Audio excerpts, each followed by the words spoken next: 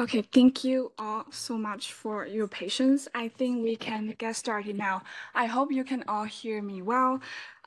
So good morning, good afternoon, to everyone who's joining us, both in person and online, and welcome to the first session of the multi-stakeholder dialogue on cloud computing, international security, and governance. I'm afraid it's going to be like fully virtual panel for our speakers, and I'm going to be the lonely one here in the podium. So please bear with us, and I would suggest you to have your earpiece all the time so that you can hear the online speakers. So my name is Wenting, and I am associate researcher with the Security and Technology program at UNIDIR. So this session will delve into the international security implications of cloud technologies, building on the technical presentation we have just heard from this morning's technology breakfast. So we will try to unpack the intricate relationships between cloud computing and international security, mainly surveying the major risks and opportunities that cloud technologies present. I'm delighted to be joined today online by three excellent speakers. Dr. Nana Ifeanyi Ajufo, Professor of Law and Technology at Leeds Law School. She also serves as chair of the Cybercrime Working Group of the Global Forum on Cyber Expertise, and also the vice chairperson of the African Union Cybersecurity Expert Group. Dr. Ariel Eli Levite, non-resident senior fellow in the Nuclear Policy Program and Technology and International Affairs Program at the Carnegie Endowment for International Peace. And last but not least, Dr. Maro Gili, senior researcher in military technology and international security at the ETH Zurich Center for Security Studies. So thank you all so much for joining us today. We will begin with presentations from each of the speakers online, followed by a dedicated Q&A session at the end. And if you are joining us online, please feel free to raise your questions at any time via the Q&A session on WebEx. And for those of you who just joined us, please know that the event is being recorded at the moment, and we will make the recording available on UNIDIR's YouTube channel. However, we will not publish the recording of the Q&A session just to encourage open dialogue. So let's get started, and I will first turn to Nana because she will need to leave early for another meeting. So we will only have her with us for 30 minutes of this session, and she will walk us through the evolving cyber threat landscape linked to the increased reliance on cloud computing across sectors. So Nana, the floor is yours. Thank you very much, Benton. I hope you can see me and you can hear me. And many thanks to UNIDIR for this invitation to join in this very important conversation. And I would say that I'm very delighted to look at the cybersecurity perspectives of cloud computing, particularly the growing prevalence of cloud computing as we know it and its impact on the global cybersecurity landscape. In more recent time and with events we've been seeing, we're seeing a lot of expanded attack surface because of cloud computing, where you're seeing more cyber criminals expanding significantly their work in terms of the fact that there is now an expanded surface by attacking cloud misconfigurations, the API vulnerabilities and the weaknesses in the cloud provider security. We are also seeing a sort of increased complexity of security management where, the need to navigate shared responsibility has become important, but then it's becoming more difficult to define obligations in terms of cybersecurity. So in terms of that, there is this sort of dichotomy between the state's obligation in terms of governance, the role of data laws, as well as the cybersecurity mandate of organizations, if you like, of stakeholders. But more importantly, when we think about cloud computing, it's also important to look at the cybersecurity perspective of nation states and the advanced persistent threats. So because of the reliance on cloud infrastructure by governments, critical infrastructure sectors, and global enterprises. It has made it high-value target for national state actors and these advanced persistent threat groups, which mostly maybe non-state actors. So they disrupt cloud activities and cause geopolitical instability through targeted attacks on cloud providers and users. We have seen immense efforts across regions, and briefly I'll touch upon Africa after this. We see the Budapest Convention, the new UN Cybercrime Treaty. And one of the questions, I tend to ask is, in what dimensions will that treaty relate to cloud computing, the current cybersecurity practices, the governance frameworks, and the regulations? And this is a huge challenge when we think about distributed and decentralized infrastructure. This beats traditional cybersecurity models. When we think about compliance and regulatory challenges, we are seeing more and more that because cloud computing crosses national borders, it's going to create regulatory complexities around data sovereignty and jurisdictional issues as it's already creating. Governance frameworks will continue to struggle to keep up with the pace of innovation in the cloud space, leading to gaps in cybersecurity regulatory policies vis-a-vis the reality of the practices in terms of cloud computing.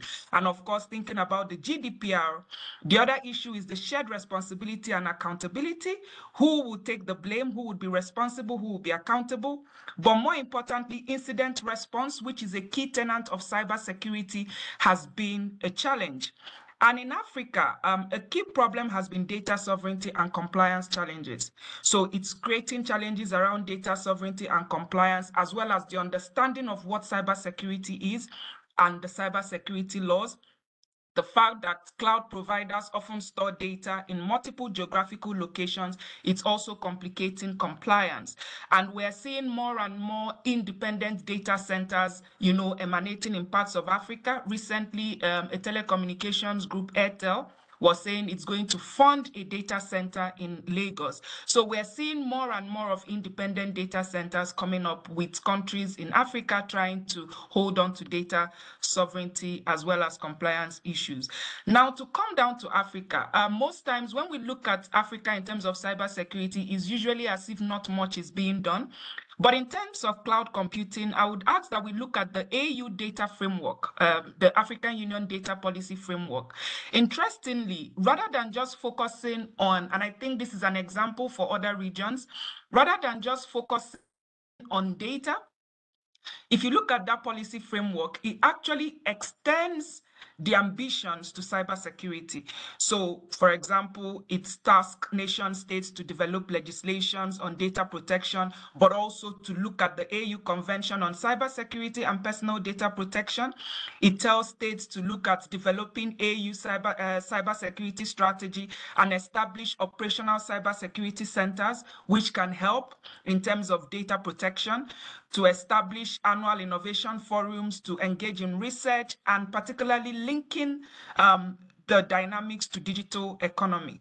But that doesn't mean there are no challenges. And this again could be a lesson in terms particularly for the global South. Why do we see where do we see most of the challenges? Where do we see the need for international cooperation in terms of cloud security in a region like Africa? The key issue is usually addressing the capacity gaps. And I do not just say this in terms of training, because most times when we think about cybersecurity capacity gaps in Africa, it's usually about training. And so in terms of cloud computing, how do we factor in cybersecurity and train and fill up the gaps? But then there is also the question of knowledge transfer, which I think that will be beneficial in the region, access to advanced cybersecurity technologies, which is a key challenge for the region, but importantly as well, intelligence sharing. There is still a lack of cyber threat intelligence sharing and incident response coordination. And in terms of this, it's very important. Africa also needs to consider harmonization of regulatory frameworks, creating consistent legal framework to gather to cover aspects of cloud computing, establish common cloud security standards, and facilitate cross-border collaboration. I also think it's important for regions like Africa to develop a cloud-specific governance model. What would that mean in terms of Africa?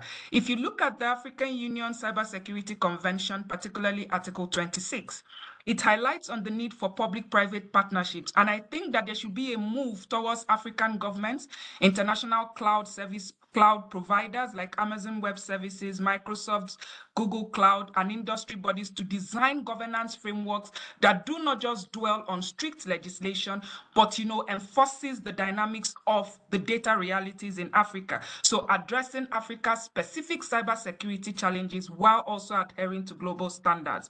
It's also important to think about strategies to build resilient cloud computing infrastructure in places like the region as we promote public-private partnerships. And most times we hear public-private partnerships in Africa without listing concretely what is important. And I think there are 3 steps when we think of public-private partnership in the context of what we are discussing. Invest in cloud security infrastructure, develop localized cloud solutions, as well as drive innovation in cybersecurity in that aspect. And I think another thing that would help is enhancing cloud security through international standards. And there's so much happening with the Cloud Security Alliance, for example, the International Organization for Standardization. I won't go into all that because of time. But then we've seen in Africa as well a move towards global partnerships with the International Telecommunications Union and the World Bank. These 2 organizations have been key. ITU has been providing technical support and guidance on cybersecurity and digital infrastructure development. They've also been helping African countries adopt secure cloud technologies. I know this for sure. The World Bank as well has been providing funding for cloud infrastructure as well as cybersecurity initiatives. Now, generally beyond Africa, I would say that a move towards a multi-stakeholder approach in this aspect would also be beneficial. And why is a multi-stakeholder action critical? Because of the global nature of cloud services, I think tackling cybersecurity in that context will be important so we can approach the issue through harmonized regulations, standards, and best practices across regions. It would also mean that we can reduce fragmentation and ensure sort of a coordinated global response to the cyber threats that are unique in terms of cloud computing. And I say this because, the cybersecurity landscape is broad. It is complex, when you think about what the benefits that cloud computing brings, as well as the vulnerabilities that it brings. So on one hand, the government brings the regulatory oversight, but then the private companies and users can contribute to practical security needs and innovations. So when we combine these perspectives, it will create more comprehensive and effective solutions and, allow us address issues from a more organized approach, even though the environment is very complex. And some of the multi-stakeholder initiatives I thought to talk about, like I've mentioned, is the Cloud Security Alliance. It's bringing together industry experts, governments, and businesses to promote best practices. There are also public-private initiatives like government and the European Union Agency for Cybersecurity. It's something we don't have in Africa yet. But again, information sharing and analysis centers have been helping to help organizations better protect themselves as well as states and as well as other standards. Now, to talk about governments as well, I think there should be more international coordination of regulatory efforts rather than making them just region specific. I think this should also tie back to the cybersecurity regulations we have. For example, the Budapest Convention, the UN Cybercrime Treaty that was just agreed upon, and even other regional efforts like the Malabo Convention. I think that is very, very important. And then finally, in terms of regional organizations, I think when we talk about international cooperation, I think regional organizations should be clear. There should be conceptual clarity in terms of their understanding of cloud computing and how to protect states across board. We've seen so many attacks in Africa recently through ransomware attacks. I think states need to look back into legislation as well as think of implementation and enforcement. I would stop there because of time, and I'm happy to take questions as we go on. Thank you very much. Much, Nana, for your fascinating presentation, and thank you for highlighting, the vulnerabilities created by cloud computing and the ongoing effort to address those, and also thank you for sharing some perspectives and also experiences from Africa. So just to remind everyone that Nana will have to leave us in 10 minutes. So basically after Eli's presentation, if you have any questions specific to Nana, please make sure to ask them early on. So yeah, now I will turn to Eli. Eli will shed light on the current debate surrounding the geopolitical issues of cloud computing and offer some insights into the related international security implications. Eli, over to you. Thank you very much. I'm glad to have this opportunity. And I'm even more delighted to come after Nena because I think she covered a very important ground that I will try to not to duplicate. So what I'm going to do basically in the 10, 12 minutes that I've got is to do basically four things. To highlight the attributes of cloud computing that I think are most pertinent for the discussion, to discuss the risks that flow from them and show how they flow from them, then to talk about the international security implications, and then some thoughts about the bottom line. So with that in mind, let me proceed. Okay, so the pertinent attributes, I'm not trying to cover all the attributes of cloud services, and I think some have already been covered, but in essence, the trend is that we're becoming hugely dependent on it.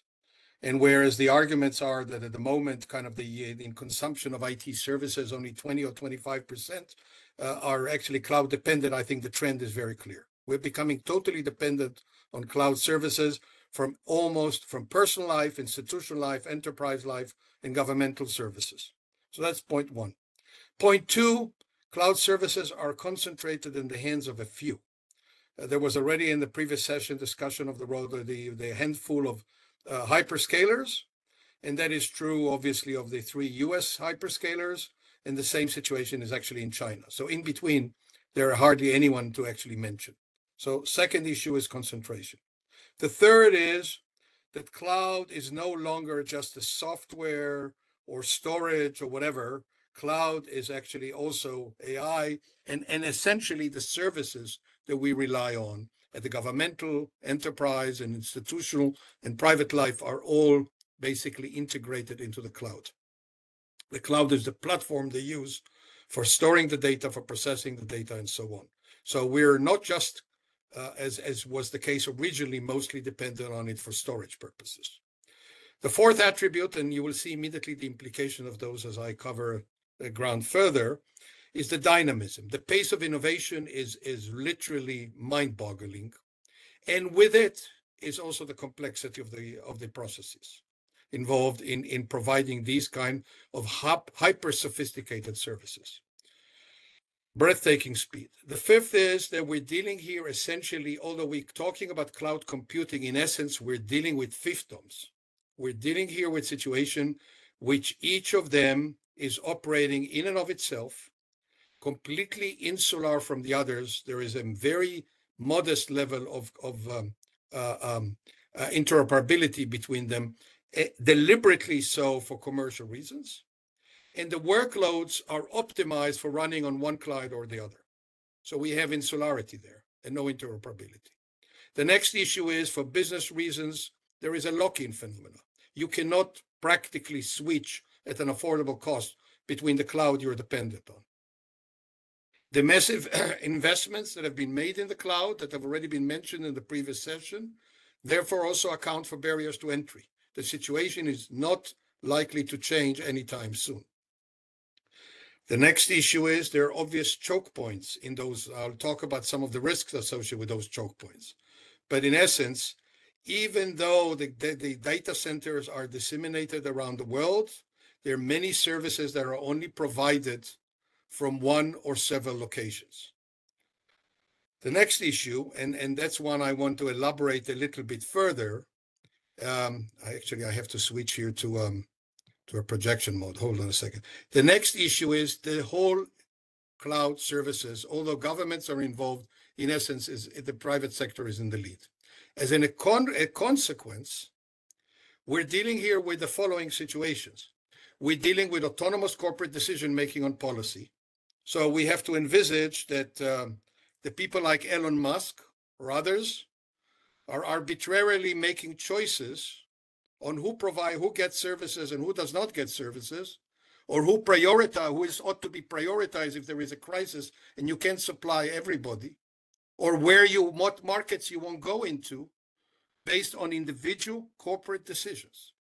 And those could change over time, could be capricious, could be affected by the stockholders, could be affected by the employees, but essentially those are corporate decision making. The next issue is that the prioritization of the services are done at the enterprise level with their business consideration. So profit maximizing and less attention to robustness, resilience, and security.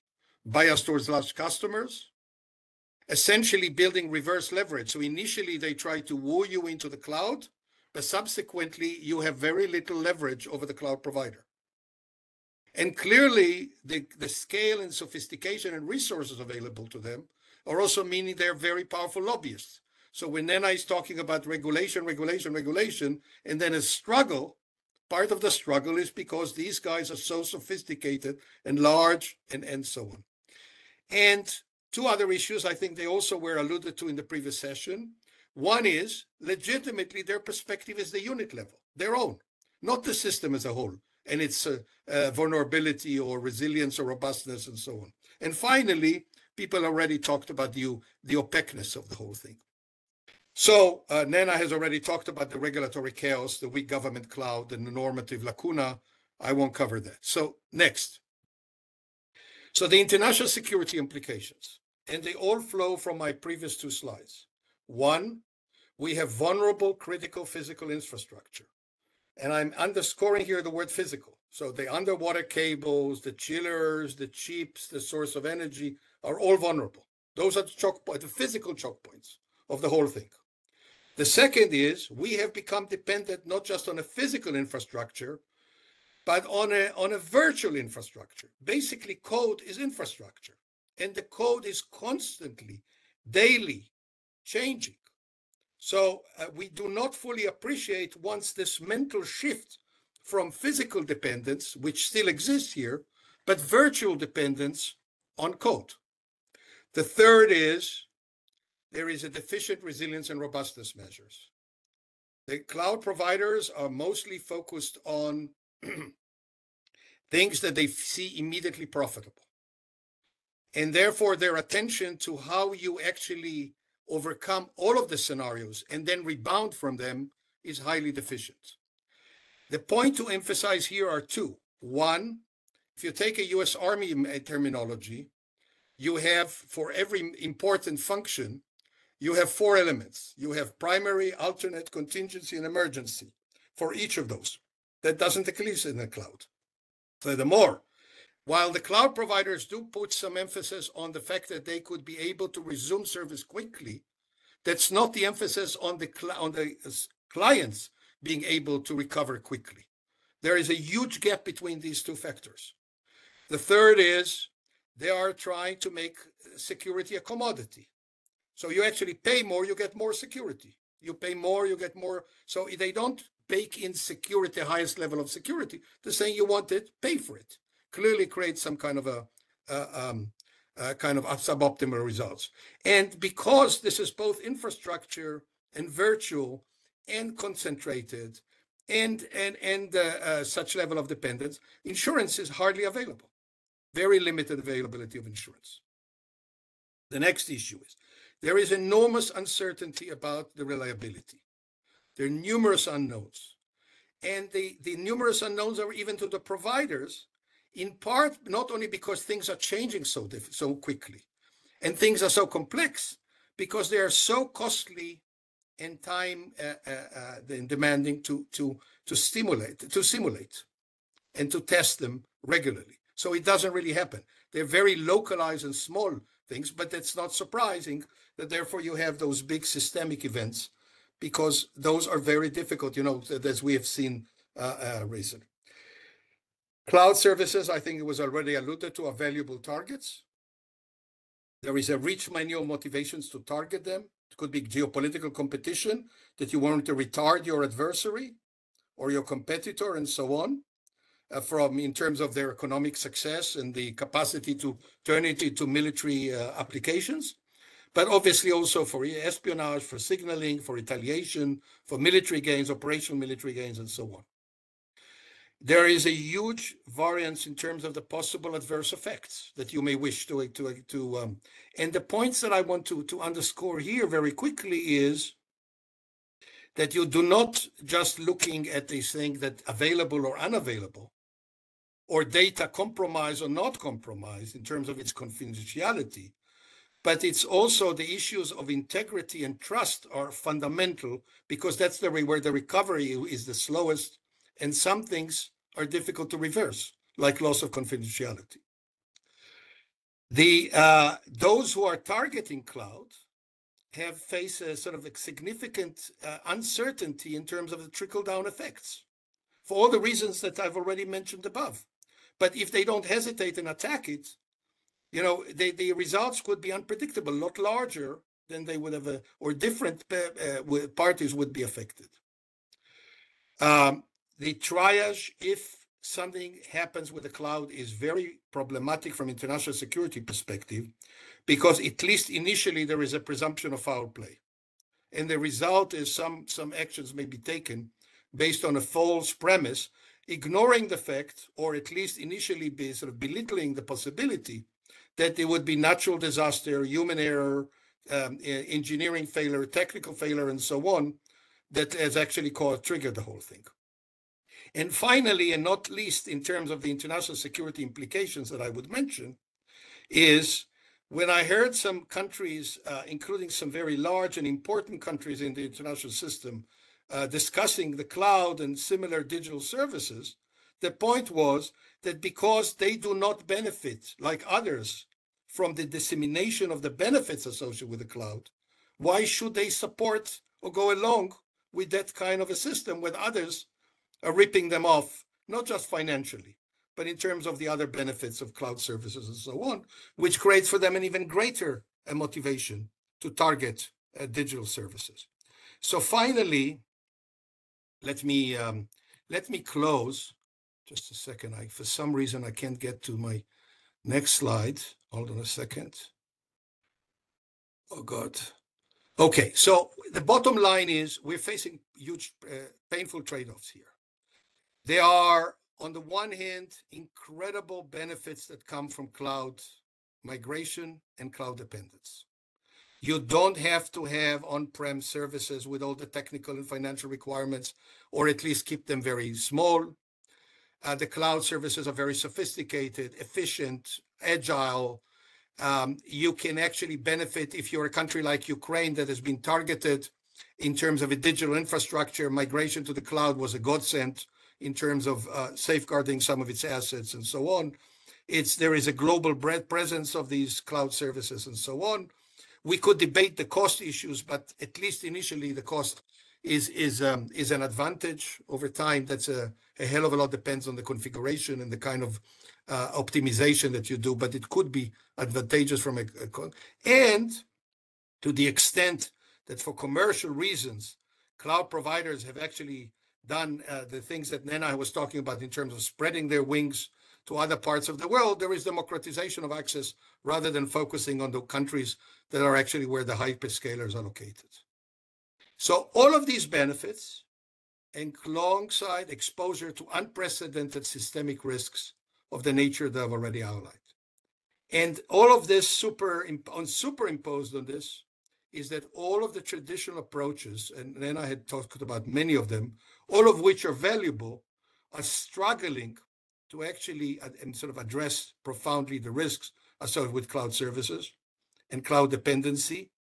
And so the public-private partnership that you talked about is the only way to go. But the emphasis needs to be on the kind of what is the responsibility, and again, then I had mentioned it, of the providers to actually look after the customers. And that has been a hugely challenging area to work on. Thank you. So much, Eli. And I find it especially interesting that you put, the risks of and opportunities of cloud computing into the broader context of international security. And you raised like many interesting and pertinent points, and I've taken a lot of notes personally. Um, so, uh, so for now, I think I will just go back to Nana for a second. And I'm really sorry, Maro, who is still patiently waiting for us online. So Nana will unfortunately have to leave in a few minutes. I just want to see I if can there's wait tomorrow, please. okay. So you can still wait for a few more minutes. Yeah, I'm just trying to see if there's any question for Nana in the room. Not yet. So I am going to ask my question away. So Nana, actually, you talk a lot about the vulnerabilities and risks that cloud computing can present in the context of cybersecurity. And I wonder what are some of the good news, let's say. So what are some of the upsides you have seen the technology can bring to cybersecurity, and in what ways can cloud computing actually enhance the cyber resilience of a user, which can be an individual, an institution, a national government, to name just a few? Thank you. Thank you so much, Brenton. I was trying to say that I could actually wait for Myra to go, but I will tackle this, and I wanted to say thanks to Eli as well. Hearing his presentations, of course, his presentation, it touches so much on the upsides. I think the key question we also need to ask in terms of the question you've asked, Brenton, is why are states? Because most times when you think about cloud computing, most times it's usually sort of an organization thing. It's more of a business associated discussion, businesses, customers, but then we're seeing states going into this. And then the key question is, what does this mean for national security for states?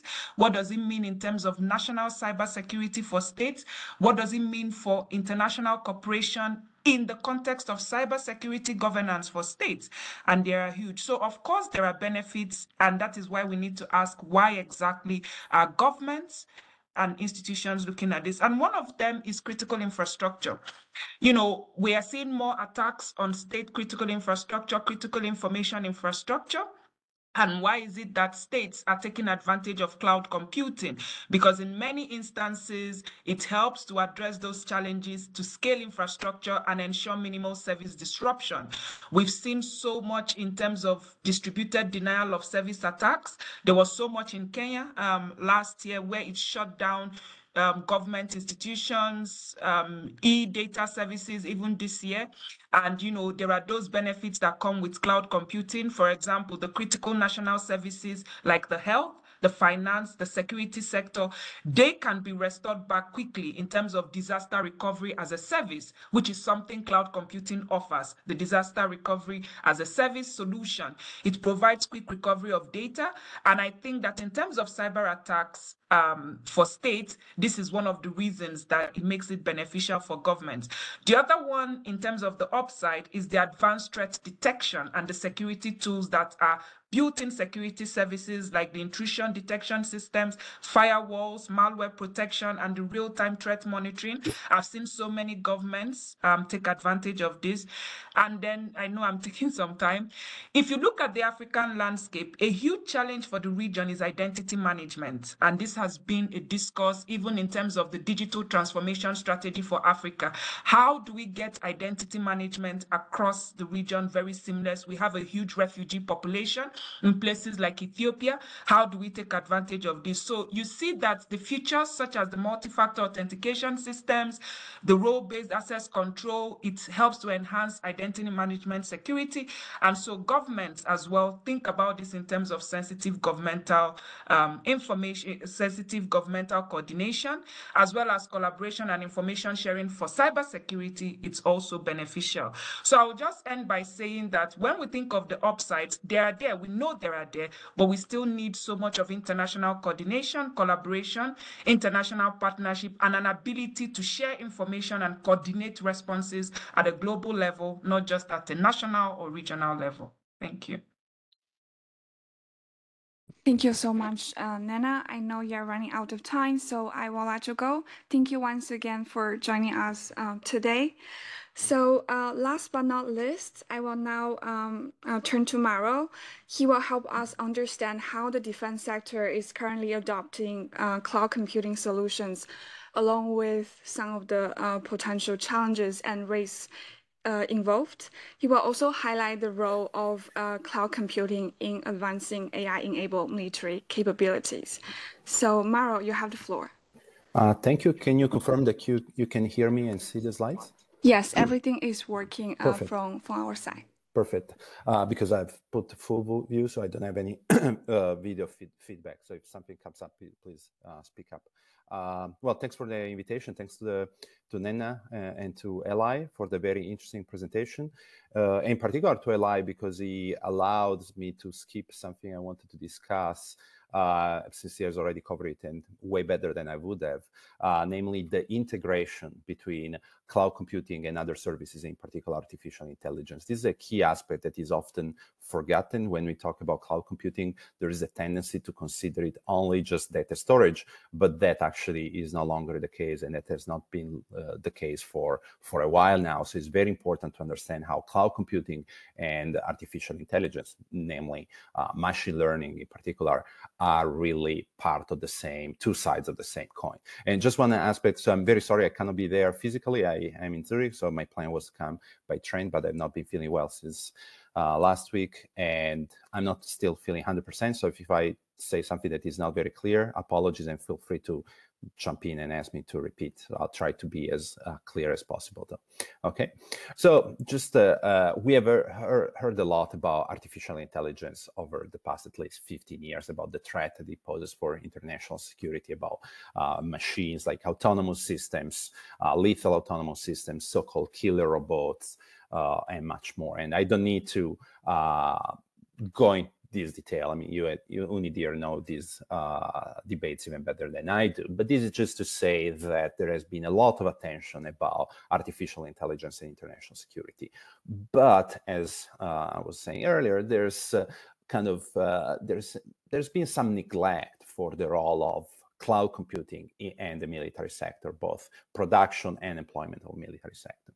And this is a problem because, as I was saying, cloud computing is an integral part of artificial intelligence, because artificial intelligence is about data analytics. And so you need to be able to have access and keep improving your data so as to improve your algorithms. Now, when it comes to the military domain, there are some risks, and there are many. And here in my presentation, I will focus on three in particular that comes from the reliance on cloud computing.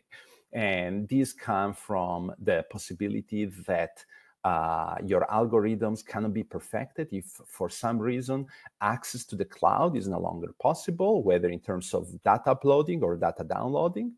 The fact, and this is the second point, that if you do not have access to the most updated type of data, then your algorithm is going to rely on potentially obsolete data.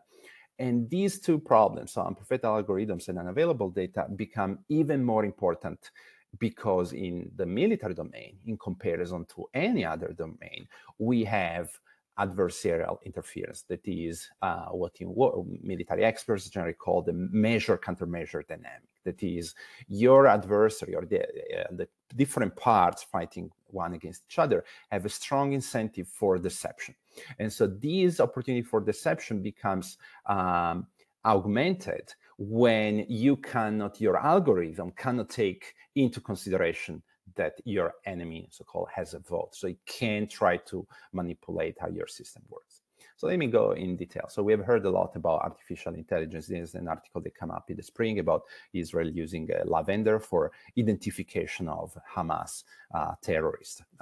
Same thing, artificial intelligence played a huge role in the successful interception of ballistic missiles, cruise missiles, and drones by Israel like 1 month later, because the capacity of detect, identify, and track missiles strongly rely on machine learning.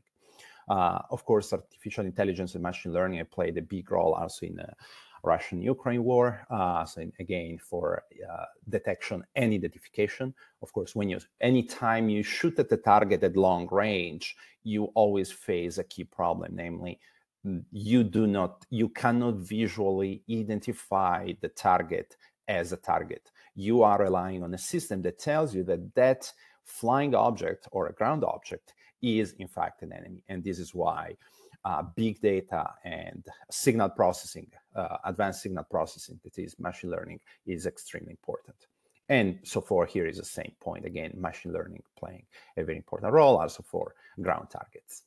And of course, also the capacity of detect minor changes on the ground. And these minor changes, again, to big data and machine learning can provide a key advantage. Just over the weekend, there was an article in the Financial Times discussing exactly this aspect about how one of the key advantages of Israel against Hezbollah, for example. So just to provide another example, this is relevant also for the Indo-Pacific. So a couple, like 2 years ago, I think, a paper came up that provide a huge data set created by Chinese researchers that includes a very broad range of US ships with key details of these ships that allows an algorithm to uniquely identify those ships, not only to the class they belong, but also to very specific ship, which has, of course, obvious implication for war fighting in the Indo-Pacific.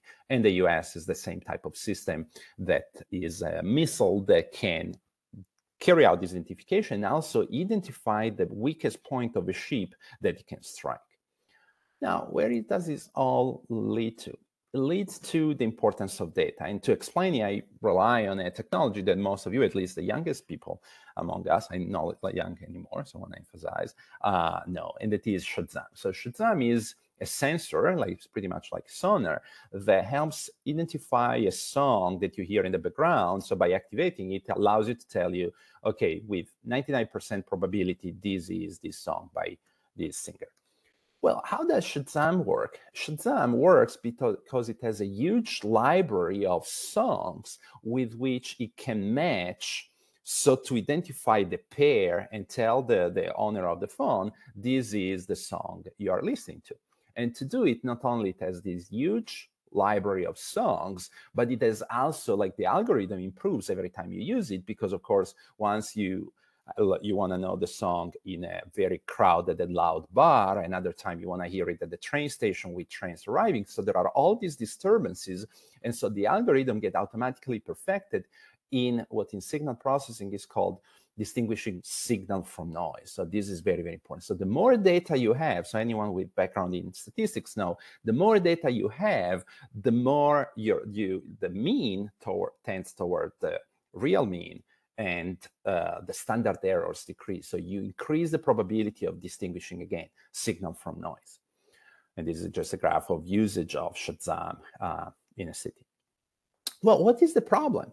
The problem, as I was saying earlier, is that in warfare, your enemy has a vote, so it can take countermeasures. So your enemy is not going to wait for you to accumulate a large stock of data of its systems, whether it's ships, aircraft, you name it, missiles, so that you can increase the probability of interception. It's going to introduce countermeasures of very different type, whether it's a physical countermeasure that is changing the shape of some of these ships or aircraft, camouflaging some of them as civilian ships, for example, or electronic countermeasures of different types. And so this becomes a very serious problem when you rely on cloud computing for when your systems, like whether radar systems, sonar systems, you name it, rely on cloud computing. Because if you have not been able to update your your library of data, then your system, and in order to include the adversarial countermeasures, then you are relying on an old stock of data.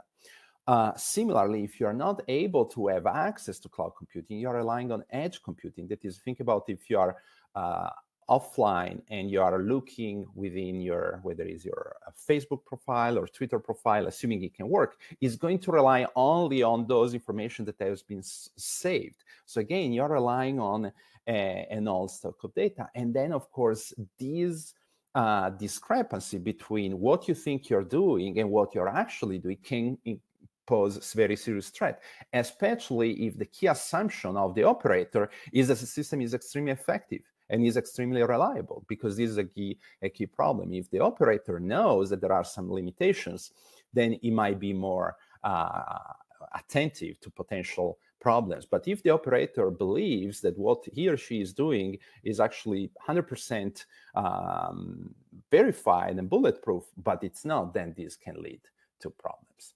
And this is just an idea how this kind of measure and countermeasure applies to the military domain, but there are also examples in others. So this is James Simpson, a billionaire investor. He died earlier this year. And so he understood this dynamic. So he was one of the first investors that decided to rely on signal processing, that is distinguishing signal from noise, for his investments. And he understood that his investment strategy needed to include an approach so as to deceive the competitor. So he wanted to make sure that no competitor could understand the patterns of his investments and therefore introduce some noise to avoid that. And this is just to provide you with the idea that is behind what I was saying. So I'll stop here. And again, if I've not been clear, please I'm happy to explain better a given point.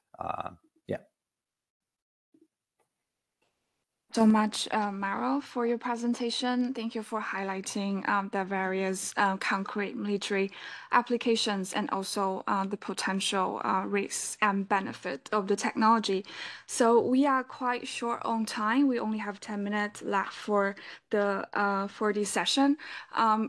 I will just hold on with my moderator privileges to ask questions and turn to the room and also online attendees to see if you have any questions for Eli and Maro. And please also know that we are not going to publish the recording of the Q&A session. So please feel free to ask your question openly. To thank all of our speakers again, Nana, Eli and Maro, for their insightful contributions today. And thank you also to the participants for joining the session. We are breaking for lunch now, but we will be back in 1 hour for the final session focused on the governance implications of international security. So please do join us later. If you are here with us in the room, lunch will be served just outside the conference room. So please enjoy your lunch and see you soon. Thank you.